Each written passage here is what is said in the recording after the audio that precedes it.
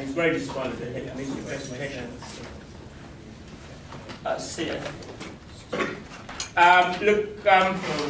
It's a great pleasure to welcome Professor Baogang to the Asia Research Centre.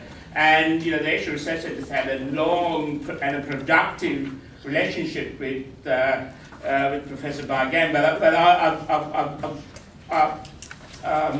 just talking to him, bringing him to Murdoch, I realised that his relationship with Murdoch goes back to the time that David Goodwin was here in the 1980s. I didn't know. So he's been a very regular visitor to Murdoch from the late 80s onwards. So it's a great pleasure then to welcome you, Baogang. Baogang is the Alfred Deakin Professor and Chair of International Relations at the School of Humanities and Social Sciences at Deakin University. And he's published extensively. I mean, you see from the bio that you have that he's published extensively on issues to do with Chinese politics, political change, but more recently around regionalism and regional governance. He's the author of 6 single-authored books and over 60 journal articles in highly prestigious journals. But even more than that sort of description of his sort of intellectual, what do you call it, intellectual scorecard, if you like, which is stellar by any standards. I think what's even more important about Baogang is that he's one of the most important and innovative thinkers on issues of political change in China. He's widely known for his work on deliberative authoritarianism in China, and this has become a new way of actually understanding Chinese politics and has had a considerable influence on the research agenda on Chinese politics and then analysis of political change in China. And it's really great, I think, that Australia sometimes tends to be, we tend to be theory takers rather than theory makers in the world of social science. And it's really great, I think, to have someone actually making innovative theoretical contributions to the study of Chinese political change. But more recently, I guess there's the other side to his work, and it's kind of 2 tracks to your work, which is on regionalism and regional governance, and the way it's been shaped by various different normative traditions. He's recently published a book on ASEAN and regionalism, which is influenced by those by that kind of thinking. And I think that, what I like about his work is that, in a sense, at the junction of these two tracks, if you like, it's an effort to understand Chinese politics and social change on its own terms rather than in terms of the trajectory of Western Europe and North America. And he's one of the best practitioners, I always like to say, of global social science, and in a sense seeking to grapple with the way in which the rise of China challenges some of the traditional assumptions of political science and international relations. And I'm sure this paper that he'll be giving today will be along those lines. Thank you, Professor. Thank you, Kenichi. Thank you very much, and thank you, Nas, for the introduction. Thank you, everyone. It is my great pleasure to share my thoughts. Hopefully, I will get some of your critical criticism or comments. So let me just, first, I really enjoyed my first visit in Murdoch. Then I was, I think David Goodwin was put in last hotel in Fremantle. Immediately I saw the Indian Ocean first time. I jumped into the water. Suddenly there I got a jellyfish flying to my body. Wow, that's such a great feeling. I still remember, this makes me, I would stay this time near the beach. I was thinking to go to the water, but I was thinking my first could be, wow, what a jellyfish come back. Okay, so we are, this talk is about Chinese One Belt, One Road, but the Chinese government kind of adopt a new term called Belt and Road Initiative. BROs, but I'm still using Albert. So it's a saying that the BRO is the same. So my aim of this talk is really try to look at the domestic politics of the Elbe. So if we look at this currently international relation as a discipline, they are writing on the Elbe.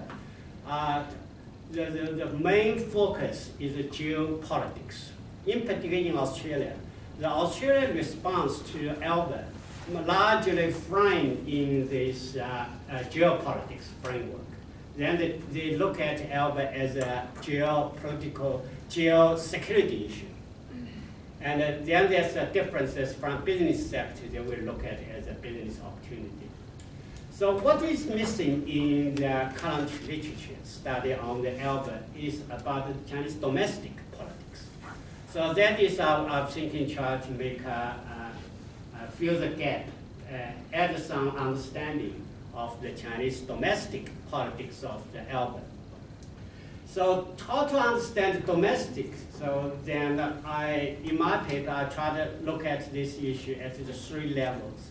One is the individual leaders and its bearing on the Elbe project, and look at these organization structures to implement Elbe.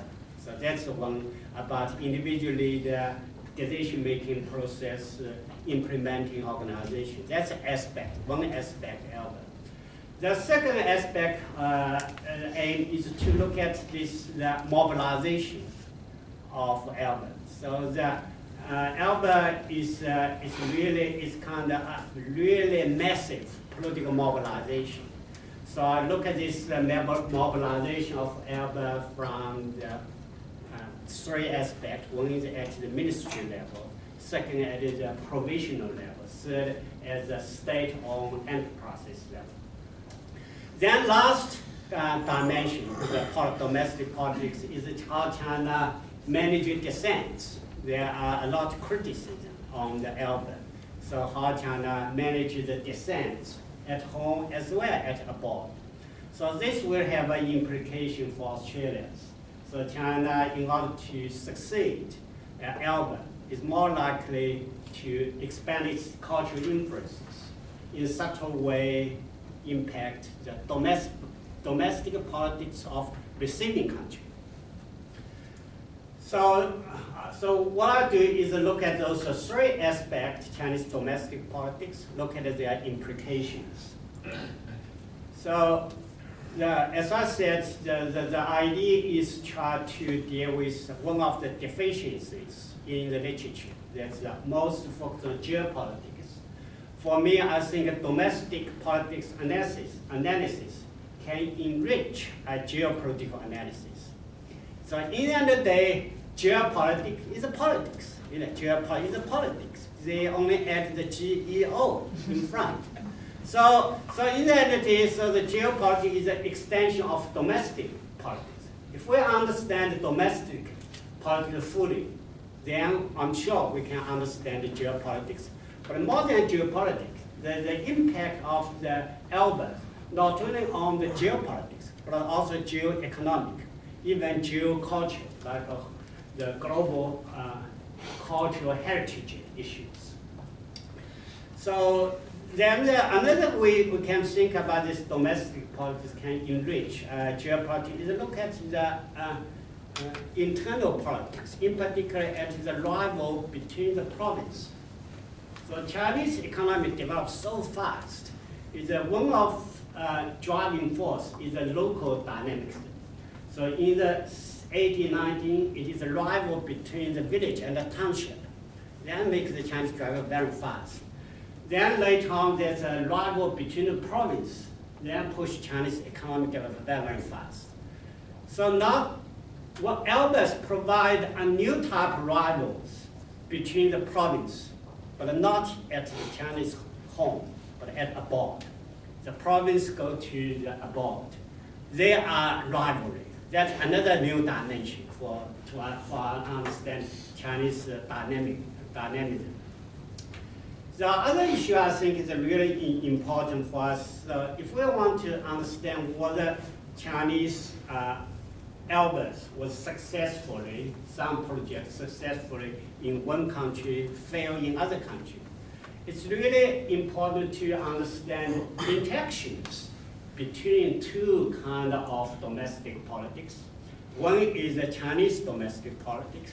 Another is the domestic politics of receiving country, those receiving aid, receiving investment country. How those two work together. If those politics work into the same directions and they are easily facilitate our project, implement our project quickly. But if the domestic politics go to different direction, then we will more likely to see the resistance to the Chinese ELBA project. So I think this is really help us to understand to what degree to understand the success of the ELBA is not only look at the domestic politics of China, but also domestic politics of other countries. So let me first just give you some background about ELBA. So ELBA, according to Dan Stamberg, he written articles. He said ELBA complete of the Marshall Plan. So if you like, so if I make a very simple analogy, so Marshall Plan is like an apple. That's a $13 billion apple. But the ELBA is look like a watermelon. It's really $1 trillion watermelon. So that's our differences. Okay. So then one of the it's really important is undercurrent Xi Jinping's leadership. So he different from previous government under the Wen Jiabao, Hu Jintao. At that time, they are focused on what they call APT. That's the ASEAN plus 3. So largely Chinese focus is APT. That's full foreign policy energies on that. Then when Xi Jinping come to power, one of the his initiative is global scale. They call it global Asia. Not only focus on the APT. APT is small issue, minor. So he wants to do make the Chinese project globally, truly. So one of the behind this ELBA is try to make China from a wood factory into a wood builder. So China is a kind of wood factory. Major products are made in China. Made in China is the way everyone knows. But now they want to build by China. So it's quite understandable that first China have a $1.2 trillion stay in America, buy American bond, 1 trillion, 1.2. Sometimes even a few years ago, it's nearly $2 trillion. Then they have overproduced steel, cement, stay in China idle. And then they have a lot of construction company could not find a job to do. So they have three things. They have money, they have material, they have manpower. Then the other countries like Bangladesh, Pakistan, in particular Bangladesh, when they lost in Myanmar, they desperately need someone help to build the railway, build the highway, build the port. So one side you have a demand side, the other side they can supply. So those two match. Immediately then China can develop those large-scale projects, not only in South Asia, but also in the Central Asia, mainly Central Asia. In particular, one of another area is post-communist East European countries, like Poland, Hungary. They desperately need investment. So by doing so, the China is not, one is the China, clinically, when you said doing so, China might also export its own problem to the other places. But that's another other kind of consequences. So by doing so, then China also tried to build its own kind of global production supply, the global kind of supply network. really focus on this port, global port, connect all the maritime link together. So it's a really very ambitious global project. Link the city to cities, country to countries, then very impressive continent to continent. So it's a really large link those Europe and Asia together. So so far they have 6 corridors. So here they just list out the one belt, one road. But then so far the one is already going on. That's in Pakistan. China already put $16 billion to build highway and railways, fast track railway, from China to the Pakistan, across from north to south, then go to the Indian Ocean. So what the China really doing is kind of develop a certain new kind of model, what I call the Chinese infrastructure exporting model. So if you compare the Japanese when in the 1990s, so when the Japan the economy accumulated a certain stage, they have a surplus capital, like the China today is the same. So then they went to the Asia, built the subsidiary factory to produce these electronic products. So across Asia, more than 500 the factories that produce something for Japanese company. But unlike Japan, China does not hold technology leadership in this kind of electronic products car. But in the last decades, China really accumulated a lot of knowledge and successfully built a huge dam, the fast track railway. So they were successful in those areas. So then Chinese figured out the best way for them to do, rather than competing with Japan to kind of make the electronic products.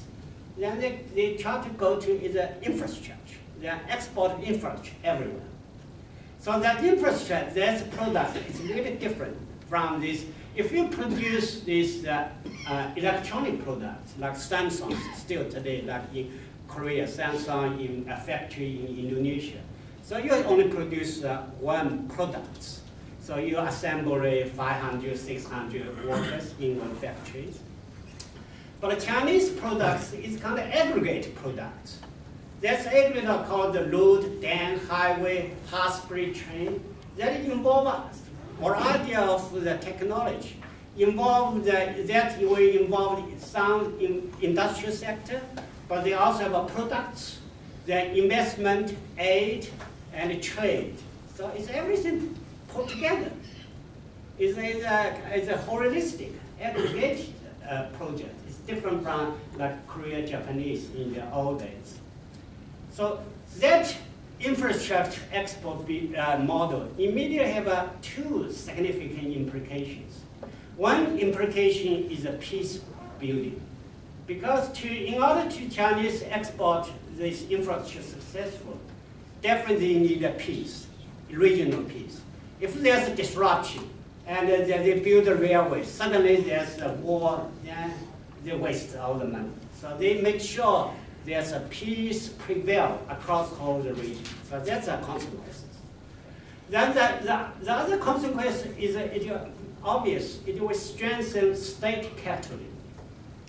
So if you think this go back to the 19th centuries at that time, so that when the Europe built the railway in the British, in France, in the Germany, in Europe, the British at that time was kind of private factory, predominant, built the railway, very fast, very efficient. Then France want to do the same thing, but they failed through these private enterprises. So then French developed this state capitalism, state to guarantee, to build this railway. So in the European context, when they build railway, you have 2 models. One is represent the British private dominant capitalism, and then the French state dominant capitalism. So today the same story, the kind of American, the global domination of American company, largely a private. But the Chinese, those top 500 company in the fortune this year, Chinese already reached 150.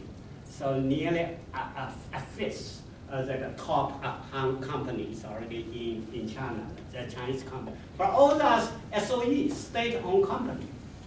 And this year, the Chinese had nearly 565 billionaires. The number of the Chinese billionaires is larger than the American billionaires. So this is the consequence. The way they're doing the export this infrastructure, as a logical consequence, in the private company cannot do it. So you need a state to organize. Then we call this China really is fascinating for us. Just go back to the Kanishik's early points, this challenge of political science. Is that China developed this 21st century version of the party-state capitalism in the large scale. And this is a post really significant challenge for us to understand it. Also to challenge classical doctrines in many disciplines, including political science. So what is this? One of the examples is like the Ravenhill. Ravenhill in his international political economy literature, he wrote that this when the Japan kind of export industry to Southeast Asia, invest in Southeast Asia, and Ravenhill found that there's a regionalized production network has been developed. Doing so, it undermines state capacity. So state power has been constrained. But if we think about this conclusion, look at contemporary China. China actually is strengthening this the elbow. The strength of the state-centric policy and the strategy. Chinese government become more and more powerful. And but at the same time, it's really interesting. It's very it's really important, I think, to understand this Chinese how the Chinese this SOE as a new driving force has also constrained the executive power.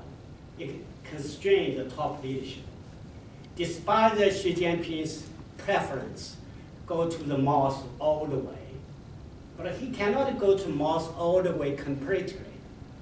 He has to coexist with this state capitalism. The state capitalism already constrained. There's no choice for him. Go back cultural revolution. He can go back cultural revolution in a different way, kind of tighten the ideological control. But in economic area, there's no way go back most economic policy. So here it's really interesting for us to understand how is in the future of the Chinese future decided by two groups. One is the 300 Central Party Committee, or they just called it the 19-party Congress. Those are top 100, 200, 300. Another is close to 600 billionaires. They will exercise great economic influence, plus cultural political influence. How those two groups interaction decide the future of the China. So if we look at this, go back to this ALBA. ALBA is a large scale state control, state investment. So I think this symbolizes this kind of really authoritarian model of investment. So if we compare this Marshall Plan, American Marshall Plan, $13 billion after Second World War. But the way the Americans implement Marshall Plan, it's led by the Secretary of State, and they have to face the Congress. Congress have a final approval. And then dominated by the private capitalists. So at that time, each city in Europe will have one CEO from private capitals. He will stay in the one city, coordinate everything. So, but in China, it's not just private company, it's really a state company there. So that's a difference. So this model, this Chinese model of kind of investments, it really have several of these kind of features. I highlight that. One is the really importance of top individually very important. And the other, politics of mobilization. We will come to this issue again in a minute. And the politics control, state capitalism, domination of SOE, and also there's some the confusion accountability. So there are lack of public accountability. So public Chinese citizens have no rights to request detailed information about elder. But then there are certain accountability. There's the people at the bottom accountable to the top leader. So that's what we call it confusion accountability.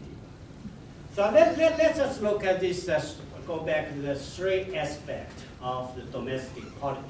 One aspect is the politics of individual leader, leading group, and the decision-making process. So Xi Jinping currently party secretary. So he regarded Albert as his personal baby, his personal invention.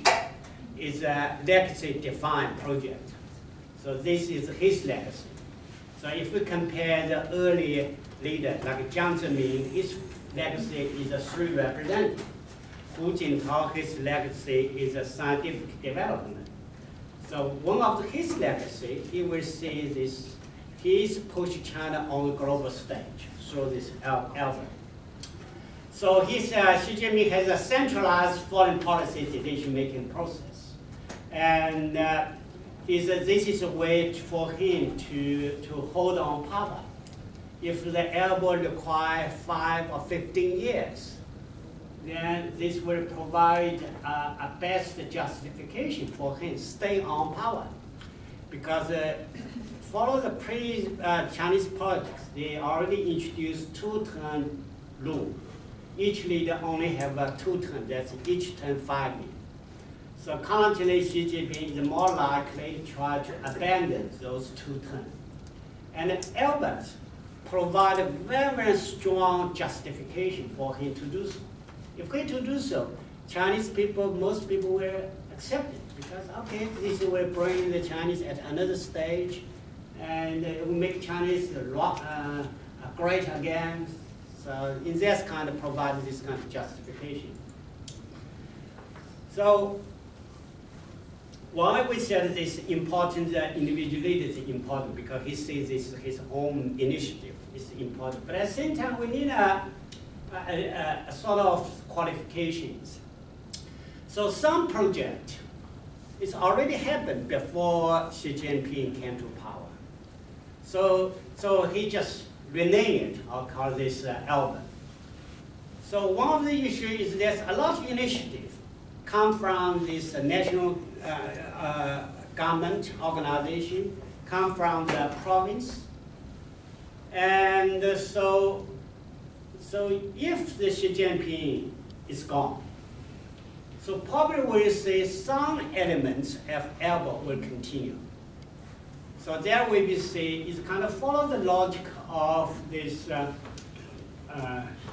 international political economy development. So when a country reaches a certain stage, so they need to export their supplies, capital, technology, go everywhere. So that's logical will be there. So despite she's gone, some parts of Albert will go. But certainly the way implement Albert will be different. Currently, because Xi Jinping is sees as a personal baby, he's pushed very hard to implement it. So another issue is probably I need to highlight. This is kind of it's not official position, but it's probably Xi Jinping is more likely will take this as for kind of granted. So that's kind of theoretical foundation. Why we need this Albert? So behind this idea is this kind of rival, the bipolar world. So they see the China and the United States rivalry. And through this elbow, China will become one critical polar in global order. So this is the person, he's Baogang. He written a book on this thesis, and he even written a summit, a report to ask the top leader, Xi Jinping, to establish a leading group to facilitate Albert, to make it fast happen quickly. So when he submitted in the March in 2015, and then in the late, only a few months later, she issued an order, establishes what they call the leading small group for advancing the development of the One Belt, One Road. So they form this a leading group. So what's happened? Xi Jinping at the top, he have one group, the Central Leadership Group for Foreign Affairs, he's a leader. And through this group, then they control this small group, advance the development of One Belt, One Road. Under this group, all the top leaders, Zhang Gaoli, is a Politburo Bureau Standing Committee member. He's a head of that small group. So Wang Yang, the vice premier, is also a leading member. And one of it's quite an interesting issue is there's a top 5 members in the leading group. So one of the issues is really interesting. That's when they develop Albers, they face an extremely challenge issue of the coordination. So many things happen at the same time. Just I already mentioned this. You got the money, you got this overproduct steel that involves SOE, but also involves construct company. But it also involves this China, other country, the continental, ocean, and government, and enterprise. So you need to coordinate. So that one of the guy, Yang Jing, his job is to do the coordination. And so they have this leading group. Under this group, where they set up the office. Office will be in the National Development and Reform Commission. So this National Development Reform Commission is a ministerial level. That is a legacy of the making the plan, the ultimate plan. So this organization, together with the Ministry of Commerce, and also Ministry of the Foreign Affairs. Those three ministries work together. They produced the action plan, vision plan in the March 2015. So then, since then, they implement. So one, if you compare this Marshall Plan, everything you must go through this Congress. But there's a Chinese Congress, National People's Congress. So if you look at the behavior of deputies, they are completely different American congressmen. Congressmen will question where you use money, how is it efficient? But here look at the website. All the deputies said, how great is Albert? Why are we important? So it's a really different way of operating. I think I skipped over the question of the role of the PLA. So I think a conscious way of maybe try to give more time for discussions. So let's go here. The second aspect, politics, is called mobilization. That's amazing. China is kind of, this Albert is really big. The state initiative implement, then mobilize all the ministries. So take an example like the Ministry of Education. And in many universities in Australia, those vice chancellor, deputy vice chancellor already have a personal experiences with this Ministry of Education. They were more like invited by the Ministry of Education to attend the Albert Forum, develop university collaboration. Then there's the Ministry of Culture. They issue documents, but they focus on cultural exchanges. And then the second level is at the province level. So each province will issue the action plan. So their idea is, original idea is really make the Albert is importance to address the regional unbalance. The China has been developed in the coast areas very fast, but in the central west area is very lag behind. So they want to build this Albert link to make the Xinjiang province a center of economic activity in the central area, link the Xinjiang with the Central Asian country. So then they want to make the Fujian link with the maritime countries. So what's happened is really interesting. Someone did an empirical study, look at the participation index rates of look at all the countries. So all the active provinces actually at the moment are still coast area province. Guangdong province is, for example, they are the #1, Guangdong province. And amazingly, Guangdong province is really amazing. So Guangdong province is a party secretary currently. He developed a one-to-one scheme that one city in Guangdong province will link to one country in Pacific Island state. So then they develop all the project one-to-one, one city with one country, and they develop a large-scale project. They also training about 70 people from the Pacific Island state. They provide airfare, accommodation, travel to China, look at the Chinese business sector. So it's a sort of build the network connection for their business. And then another mobilization is SOE. So they will mobilize SOEs to go to participate in Albert. And one of them is really interesting that they did a risk analysis. There's among those 56 countries. There are many countries are designated a high risk area. But then they will develop the project anyway. And those companies who went there are SOE, state-owned, not privately reluctant to go ahead. And the other issue is kind of management of dissent. There's a lot of criticism. But so at the home, Chinese was successful in managing dissent. But at abroad, that's difficult, new challenging issue. One of the fascinating issues there so far is going on is how to manage the media report in Pakistan. So basically, Chinese way is a buy-off. Give a lot of money to the report, always a lot of good stories about the Alberts. So far they are doing quite well in that aspect. So domestically, so they are tough control. I personally involved this kind of try to organize a conference with Chinese university. Then I was told that no academic conference were allowed before the Albert Summit. So before the summit, no conference. The Chinese government worry about maybe someone might be speaking, put forward some criticism. They don't want to hear that.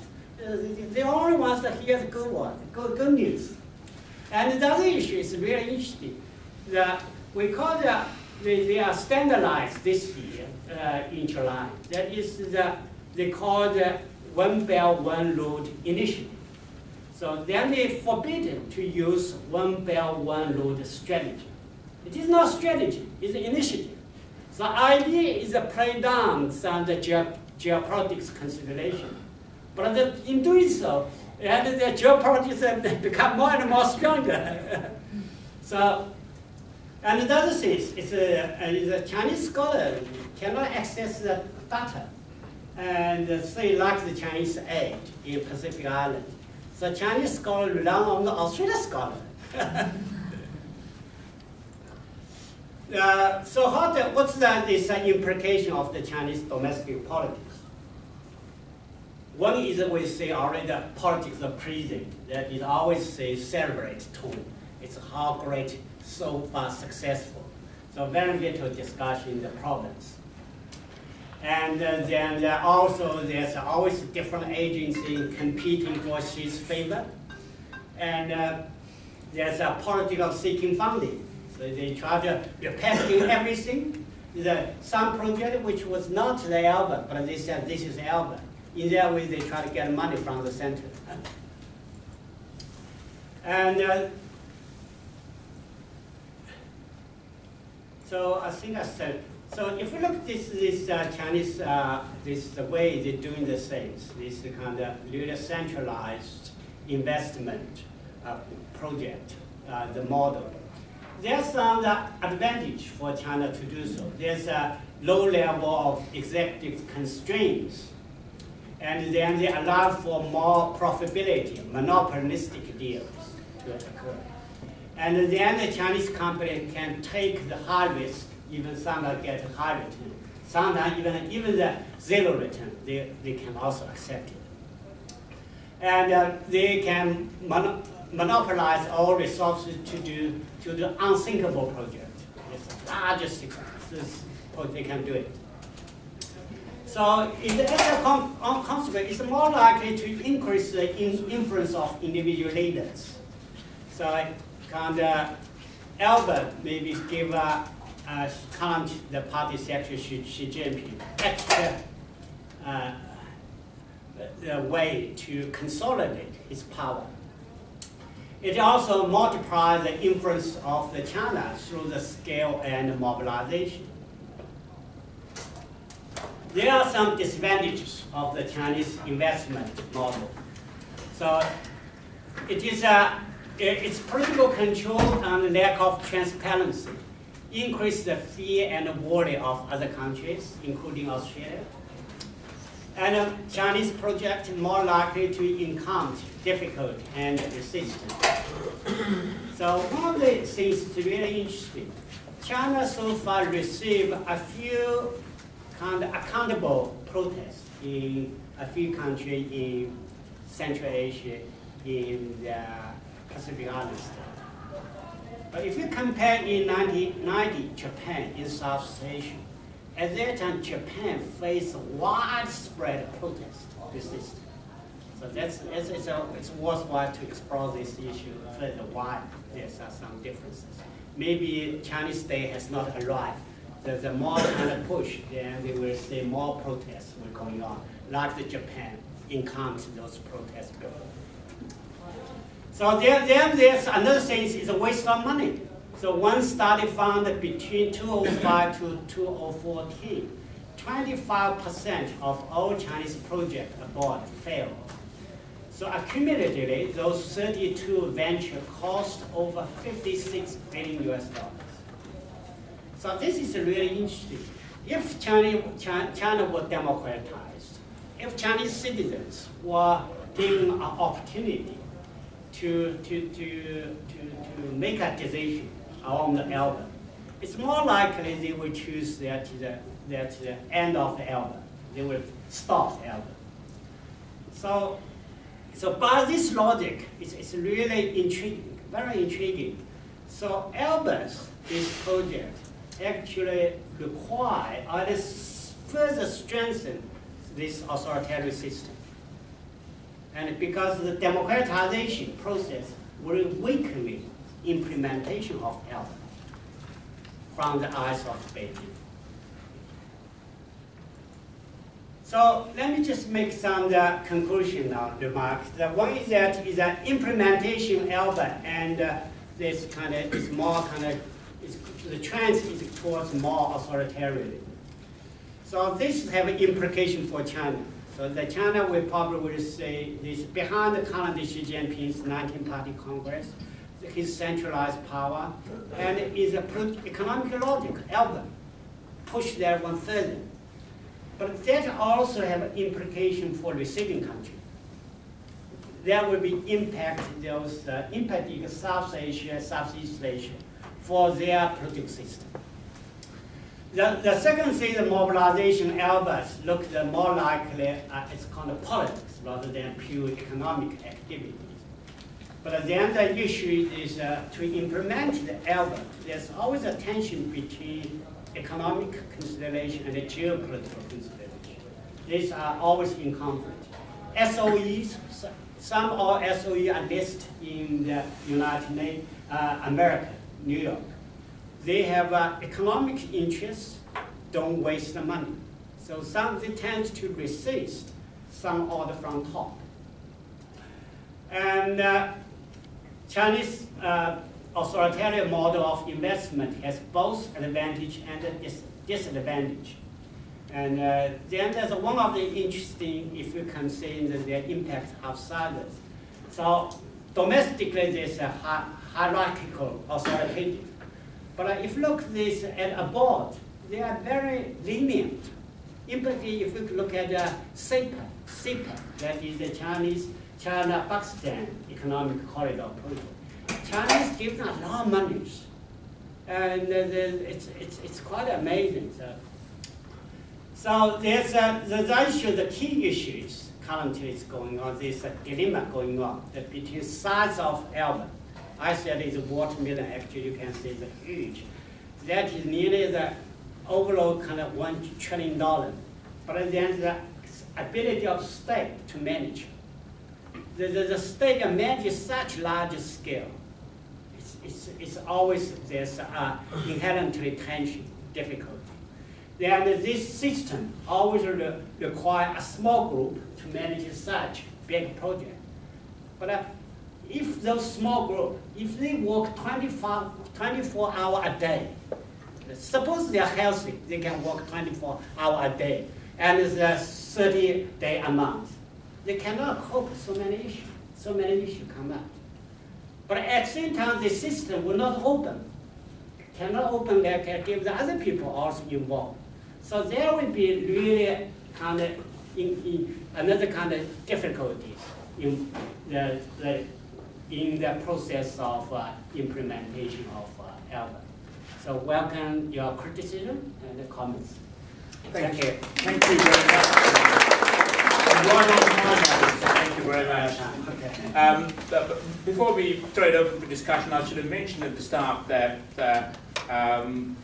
this is a joint collaboration with the Confucius Institute as well. So Baogang was last night at a seminar at UWA organised by the Confucius Institute. So thank you very much to the Confucius Institute for jointly organising this with us. Okay, we have about now 35-40 minutes. So I might just collect a few. Questions and then allow you to respond to those issues. Jeff. Thanks, Baogang. I was wanted to pick up on something that you did mention in your talk about the geopolitics side of it. You know, the big controversy in a country like Australia is, do we get involved at the moment? And a lot of the talk that comes out of this, particularly if you listen to our alliance partners in America, is that, you know, this is something that's going to put China on a collision course with the status quo in the region, whether that's America, Japan, etc., etc. But there's an analysis of the BRIs, you know, they're now calling it, that actually says this is designed to avoid that problem. And this is the one you see, this idea about going west.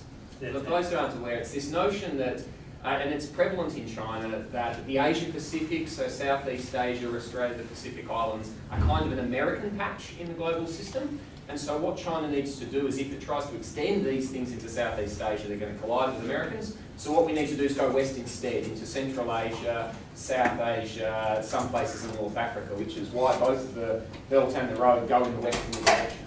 So some defenders of this would say, in fact, what China's trying to do is avoid confrontation with Western powers and security actors by going in a different direction to places that American companies and American defence installations aren't presently, and that's actually going to mitigate some of those tensions and make it easier for Australia to participate, because it's not that hue-white China versus America choice necessarily in that respect.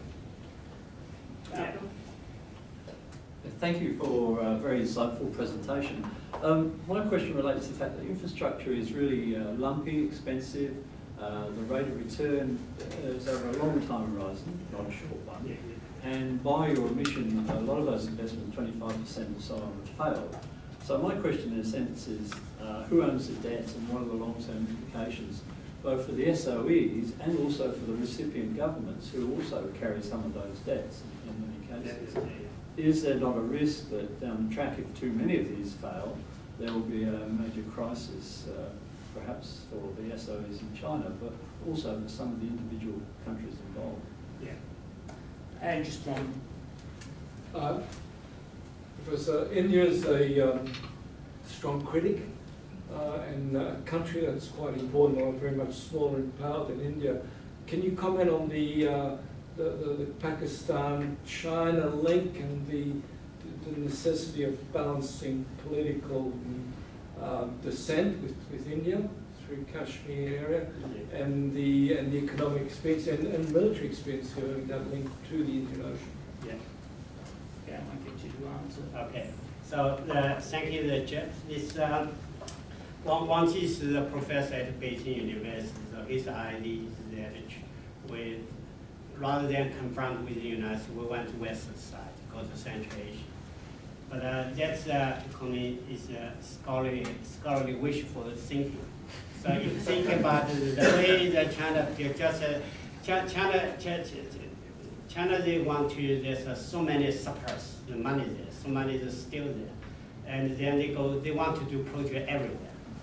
So there are certain aspects of that. They are fully focused on the Central Asia.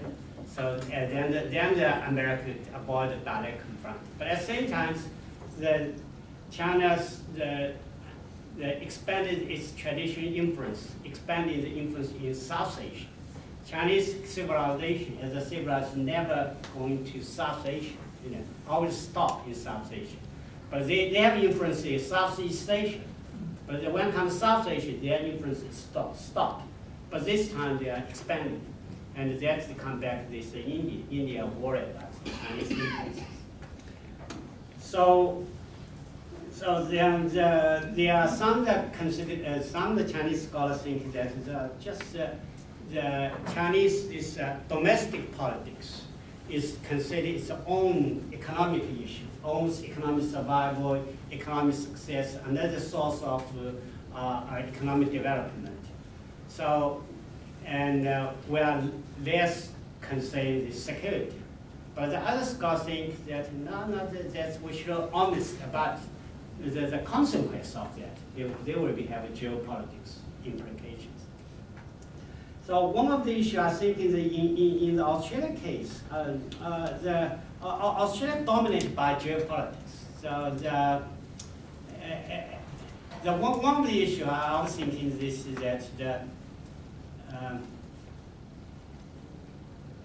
there's no way for Australia, or other American or Europe, you can stop Chinese those Airbus projects.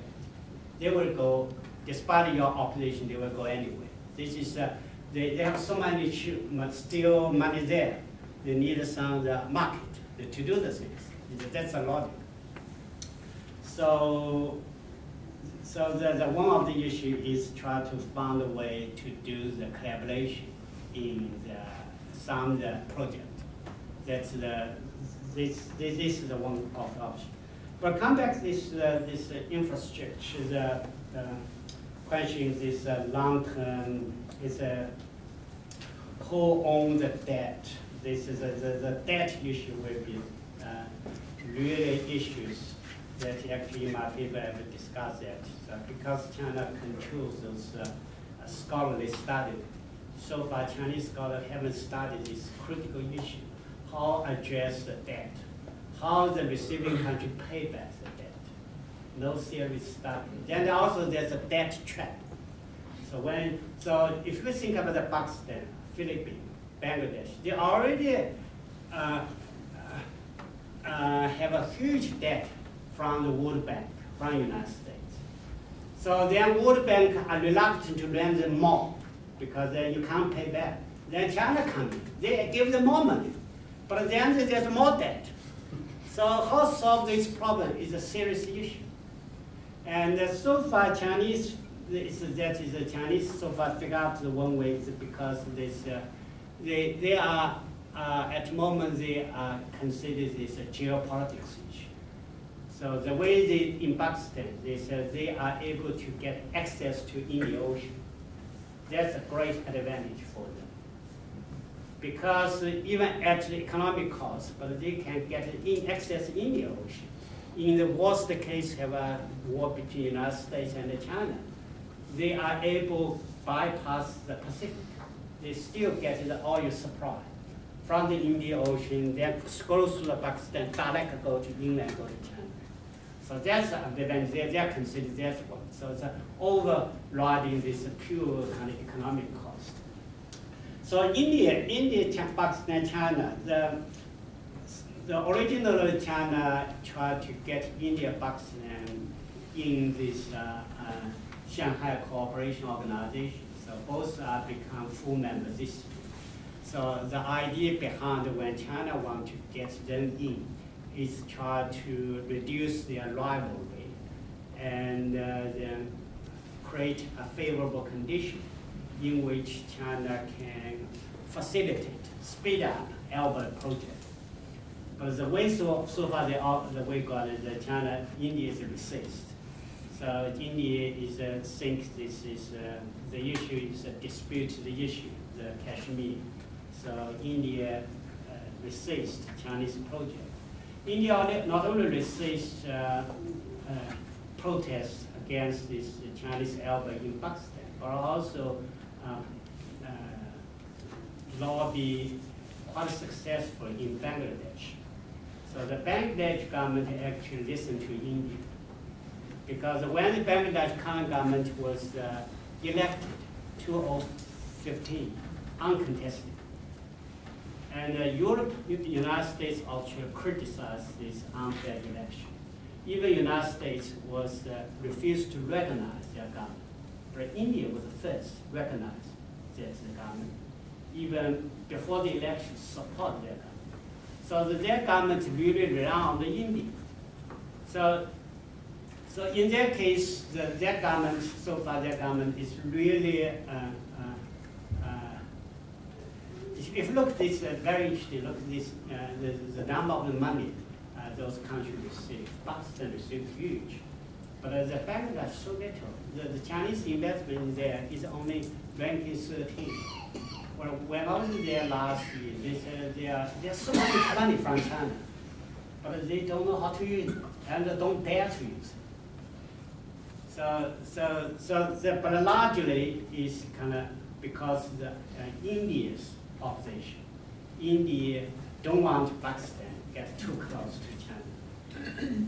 But the need for India, for China to secure its routes through the Indian Ocean from Djibouti all the way through to Malacca Straits is important. So can India stop that? India no one can stop it. They already built highways. It's going on. There's railways going on. There's no way they can stop it. And the more likely, and there's a further project we're going on in Myanmar, Bangladesh too. So. You were just talking about the fact that the Chinese, India's worried about the loss of Pakistan giving China access to the northwest Indian Ocean. But recently, it's been reported in the press that China has acquired a naval base from in Sri Lanka. And I wonder what implications you think that has for the southwest Indian Ocean, which is our part of the world.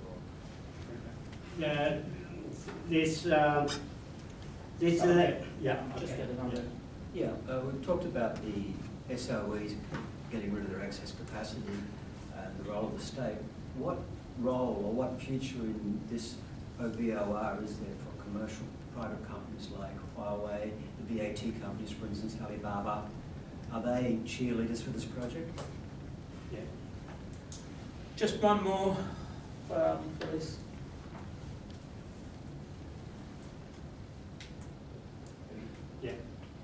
So the India, Sri Lanka, go back this debt issue. So Sri Lanka is a huge debt. So how to address this issue? One of them is give China a share. So the port, China, I think it got this time got 60% of the share of their port. So that's the way to address the debt issue. And it's so one of the ways China so far is it's quite it's because you own so much money to China, and in their way, China able to access key strategic place like port, navy, and also road. So even this highway, and they build the highway, actually Chinese company own certain percentage of share there. So as this is as a way to address the debt issue. So we can see a bit of more Chinese control there. SOEs and plus private companies. And so this is because you develop such large scale project, private company cannot make a first move. Your state makes the first move. Two states make a deal, build something. So after that, then the private enterprises involved, like Huawei. So when you already decided to build something there, then the Huawei move in, and then the kind of designing company move in, all the private. So the private enterprises play the supporting secondary role. Then the state SOEs and the government play the initiative, secure the contract first. So when you do the big contract, get that one, then the private company do the small one. So there's a lot of the private company involved at the moment. For them, it's such good opportunity, they will not miss it. But two high-risk areas, they will not move ahead first. They won't move it first. That's always SOE move first. Can I just come in on that and ask a related question in a sense? Because when we think about the BRI, the OBOR, or whatever the kind term is, do we run the risk of making the assumption that this is all a kind of a unified strategy, that there are no tensions there or conflicts within the state over some of these issues? Because I was interested in some of the comments made by the governor of the People's Bank, where he was talking about debt, for example, that China really needs to, very much like our RBA governor, in fact, to say, we've got to be really concerned about debt, because this is potentially something that could destabilize the economy. But he was also responding to, obviously, to political and social forces within China. I mean, some of those private businesses who are concerned about the big state or state enterprises in this project. So I guess my question is, both in terms of China, the kind of contestation and conflict within the state apparatus within China, and to the extent that they represent different social forces, but also the contest within receiving states. So Myanmar, Bangladesh, Pakistan, Sri Lanka. I mean, it's interesting that the key domestic political issues now have to do with Chinese infrastructure projects. And again, it feeds into different kinds of capitalist class interests in those states. So in a sense, instead of a kind of a unified strategy or initiative, what you're seeing is a more complex, contradictory set of pressures, both on the Chinese leadership, but also in terms of the politics that's playing out in the receiving countries. That's right. So within the there's certainly you're right. There's China. I mentioned in my conclusion. I mentioned there's internal tensions. So there's several ways to analyze those intentions. One way, as in my conclusion, is objective. There's a two-dimension going on. One is several sectors like SOE, even some the Ministry of Commerce, Trade, really want to look at the issues, real pure economic benefit. But then the PLA and the Chinese security organizers look at security. They're willing to sacrifice certain economic benefit for strategic. So that's a tension going on. So when they're at the operational level, there's constant tension going on.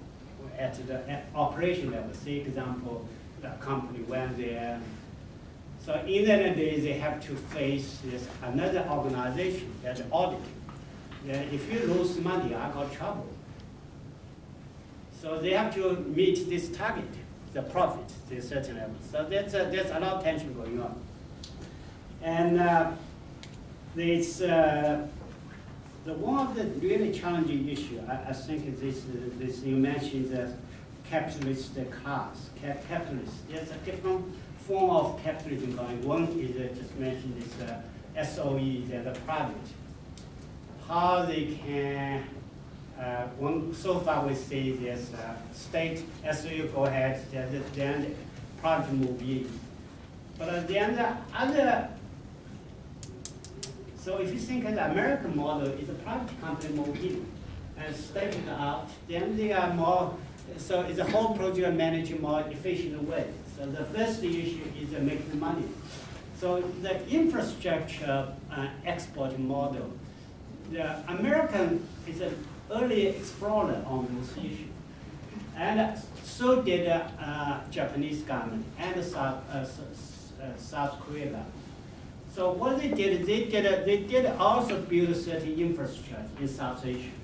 Now, America did certain way in Middle East. But they figured out this only one shot for strategic purpose. The same like for security. So they willing to put the money, waste the money, doesn't matter for security. Same logic, but one shot. But then they found that this cannot last forever. So now the Chinese are kind of build up this issue, take it as an economic, kind of two things together. One is as an economic project, at the same time also as an economic project altogether. So we don't know what the Chinese government with this time will succeed. They might, one of the logic is that if you put the American, Japanese a long time ago figure out, if you put the money on the infrastructure, you waste our money. The return is so low, rather than go something else. But the Chinese is so far they found this is good. They are really good at this area. So they will go ahead. So the future will tell whether China are able to kind of definitely American, Japanese, Korea still make this a success story. We don't know, maybe failure story. Kim? Your answer to Jeff's question made me think about that this is maybe not just something about a movement moving west, but a more broader policy of the Chinese government to think about infrastructure in other parts of the world. And here I was thinking about the Caribbean and Latin America. In other words, almost ignoring this Monroe Doctrine rhetoric and the purchase of sort of the Nicaraguan government and new Panama Canal to Nicaragua. It seems to me it's more than just a movement west, but something broader. I just wondered if you had a comment on that. And then secondly, sort of taking on from what Kanishka was saying, maybe taking it a little further. I mean, I don't want to be cynical, but when the United States was thinking about or was acting in its own interest, you know, the politics of how that was perceived in countries didn't really matter so much because the U.S. had its desires and had its goals and was going to move forward with that. And I'm sort of wondering if China is going to necessarily be more receptive to those internal domestic politics in Sri Lanka and elsewhere. I'm thinking not, and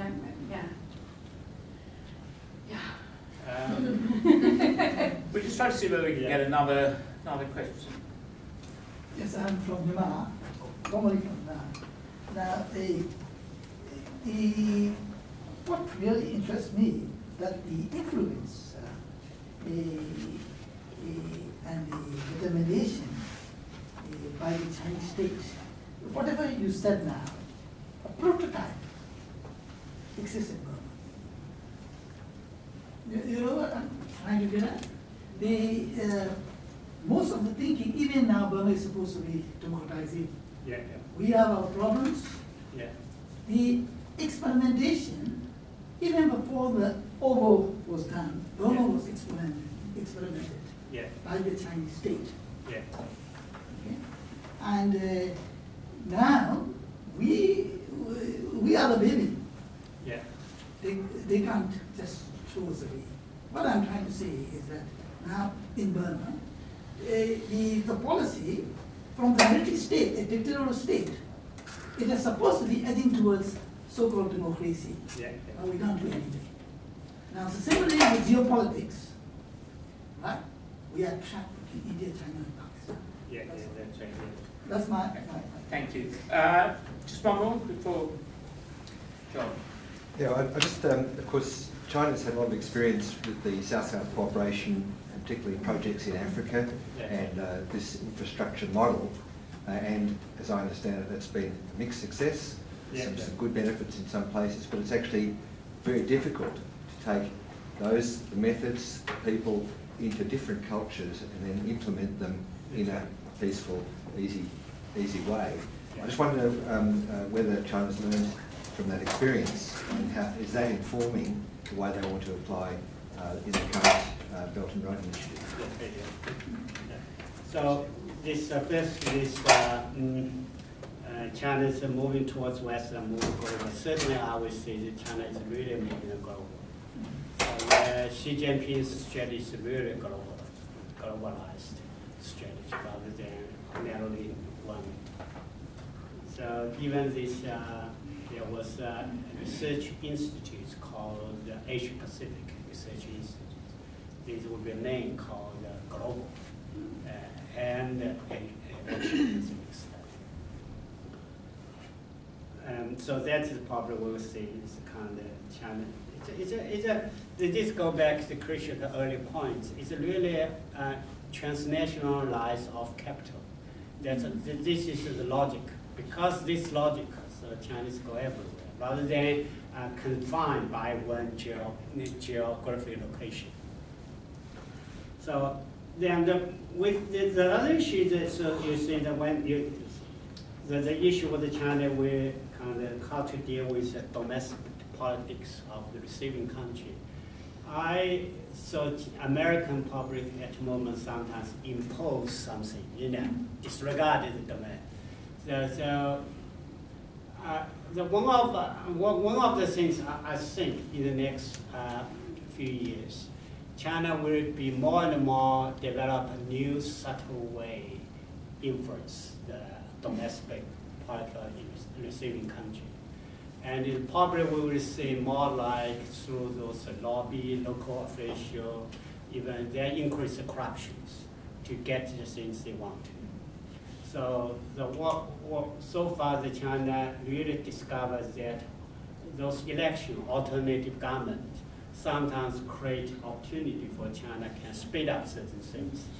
So now they try to learn new ways to see. So this is a really fascinating research project if we can compare Russia and China, how those two authoritarian states try to influence electoral politics globally. That's a new research issue. In the old days, this never be issue, but now this will be issue. And it will stay with us. And the logic probably come back to this critical early points. Logic is a purely transnational capitalism. Their logic there will be further and further deeper. What is it? This logic. The Myanmar, yes, certainly you're right. They said Myanmar is caught between geopolitics and India, Pakistan, China. And one interesting what we say is that China tried to promote peace among those rebellion groups. This year they bring those rebellion groups from north, went to the capital city, make a deal. So this come back to my early points. China have kind of, they really want to ensure a peace environment. So that because this infrastructure, this is if we compare America and China, if you America have the largest arm exporting in the world, America. So American foreign policy is sometimes more destabilized, the more benefit for this arm exporting industry. But for China, then the only piece can benefit this infrastructure export. So that might be slight differences. It's, this South-South cooperation and also mixed success in Africa. Now, I think there's one of the criticisms on the album is that why the CCP, why don't you do some experimentation? Why just push so fast? But that criticism misses one critical point. China already did experiment in Africa. Those infrastructure projects, China did a decades ago in Africa, and it mixed success. So the differences between this compared this Japan, United States, Korea, they also did an infrastructure project in South Asia, but they didn't go ahead. But China did some project in Africa. They figured out they can make the money. They can make them. That's important. They already make certain money. So then they sure they will continue can make the money. So that's one of the issues. The issue they want to solve the Chinese domestic problems through this album. Now, this is not an export to the Chinese problem. It's a solve the Chinese domestic problem through this album.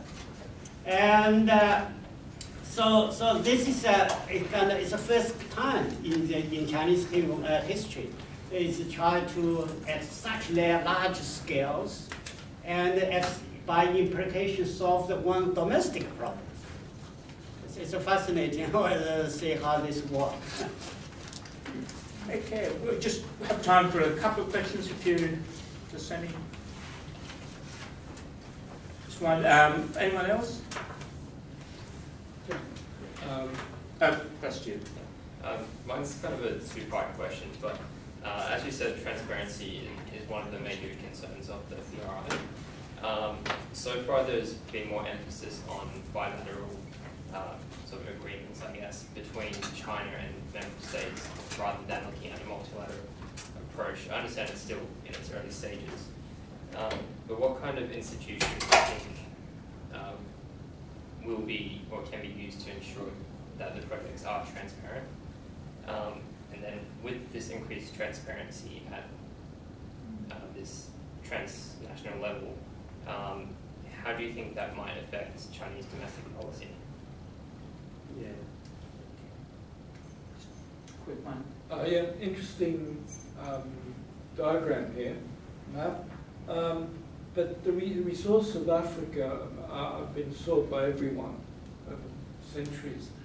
Does China have an organized policy to develop more than just those coastal regions of Eastern Africa? Or, and does debt versus resources play into that game? Yeah.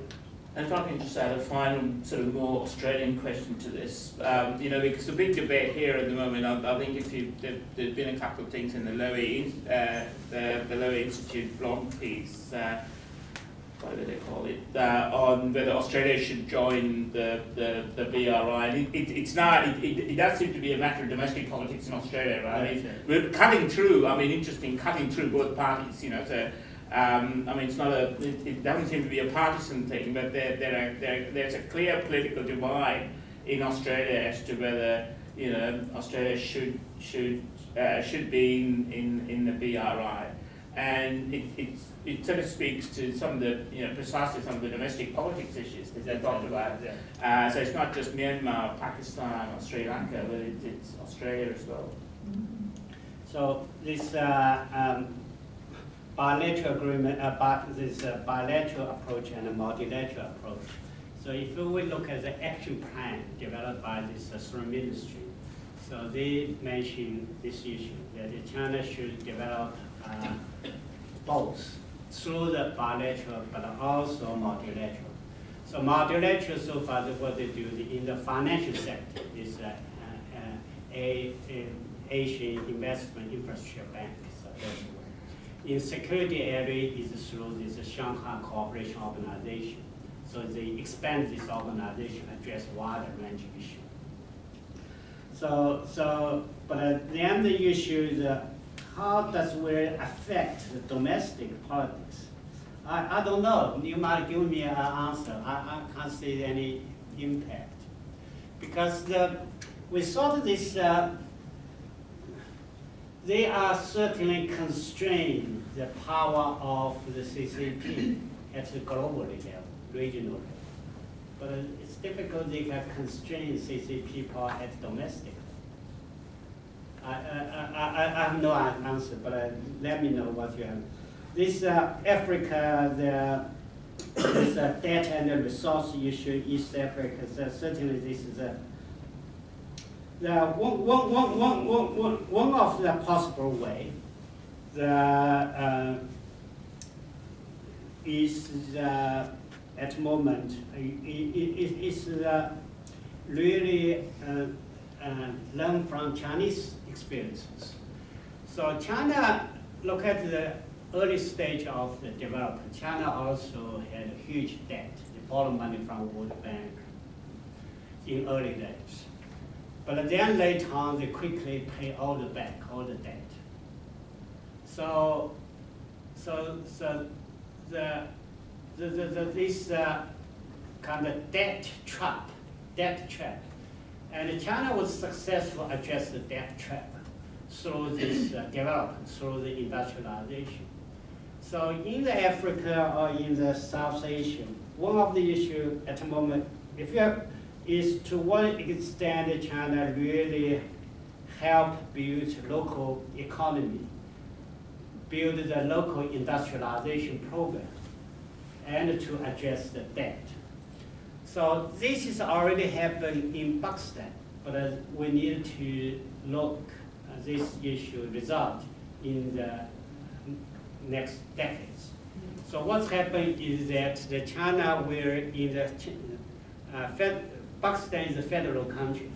So when the government makes the deal, the other states are not happy. So they went to Beijing and also protest against this central government. So then Beijing holds a meeting in order to implement the album. If you have a few states opposition, there would be bad consequences. So in order to please all the states, so China promised that each state, they will develop industrial zone. So it's a kind of industrial oriented program. That is, they will build the investment, develop the industry. So if that really happens, those industries can generate capital profit. Then they can pay back the debt. That is China successfully in the 1980-90. The Sri Lanka, the model so far, to pay the debt, you let your high ownership. That's not right answer. The right answer is really develop this local industrialization. And Pakistan is a testing case whether Pakistan can address this debt issue in the next decades. Okay. Oh, the Australia case. Yes, sorry. Australia. I think that Australia, this issue is that we need a. There's no way you can separate from geopolitical consideration. You have to consider for granted. There's no way you can. There's no way Australia can stop, plus America stop Chinese allies. So that means if you wait and say, that's our lowest policy recommendation, that is more like say that what happened on the ground will impact the region. So you will be outsiders. You will be outsiders. So China will be influenced there. You will be outsiders. So one option maybe you will be involved in the process like AIIB. So you are one of the founding member. So you can walk through with China with other player, and you're shaping this AIIB. So if you look at the AIIB, the regulation, the rules are largely the copy the WTO or World Bank. So it's still the international standard. So one of the ways, rather than you are the part of it, then you can influence the Chinese behavior. Then you are part of influence this region. If you stay away, okay, for China, if you're out, I don't care. You know, I don't care. So I would do things on my own anyway, and I would get my influence. So for realistic option, probably is try to get involved in the subtle way, rather than wait and see. Thank you. Okay. Thank you. I'm not sure the subtleties that at the moment the flare of the month in Canberra, but we can wait and see. Look, I'd like to thank you and you know, incredibly comprehensive analysis. I think when you talk about the OBOR, we expect you to be an expert on South Asia, on East Africa, on Pakistan, and you've done incredibly well in fielding all this. You know that when I do that, one thing I learned. So I've just reflected my personal experience. So when I first arrived in Australia, later on, accumulated a little bit of money, save a bit of money. When I back to China, then I can be a millionaire. So what? Become millionaire. But suddenly I have no idea what is called billing. I have no idea. Now I'm figuring out what is billing. And now I'm still struggle trying to figure out the training. What is billing? Training meaning. I haven't figured out billing. That is the equivalent. That's the training. I still don't know. This is why it's really challenging. Mathematics. Well, thank you very much. And I think that domestic politics angle is really perceptive and gives us a different perspective on the BRI. So thank you very much. And we hope again, thanks for coming. You know, it's been a great audience. So thanks.